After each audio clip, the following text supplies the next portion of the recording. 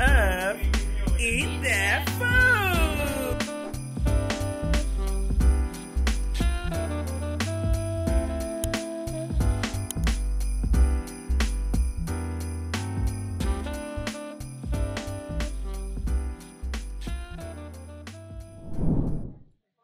I spent all day trying to think of, what can I say to my brother? What stories, come to mind when I think of him.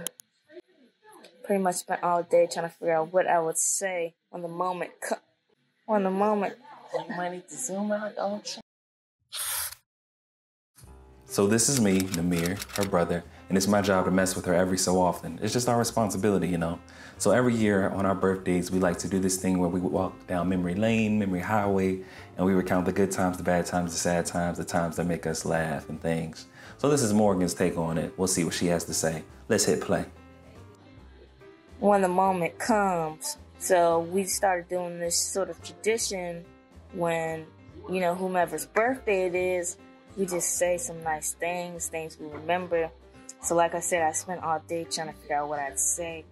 And I think my most memorable story is around the time where somehow he unlocked the ability to run on his hands and feet.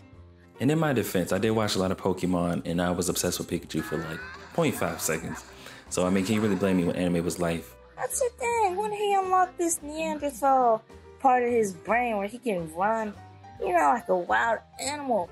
So it's around this time he also was practicing his donkey kicks. Why was he practicing donkey kicks beats me, I don't know. And he just gone on and on, just unprovoked in his room. I can see him from my room just donkey kicking.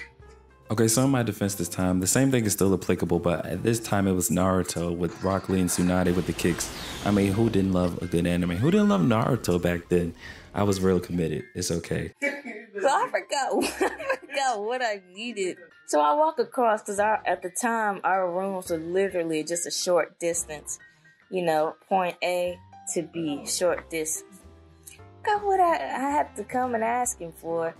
I'm thinking he hears me walking, as we all hear, because the floor creaks. No, donkey kick, boom, slam, right to the jaw. I said, dang, jaw cracked and everything. To this day, the jaw might crack if I chew on something. I said, what in the world? And then he looks at me. Oh, I'm sorry, Morgan. The damage was done. You done donkey kicked your sister right smooth in the jaw. What in the world? Are these practicing his survival skills or working on his anger management? I was telling him that, I'm glad he's my older brother. I'm glad to be born into a family where I get a chance to have him as my brother. 25 years, I've been with this guy that I'm just thankful for him. I love him. That's my main man.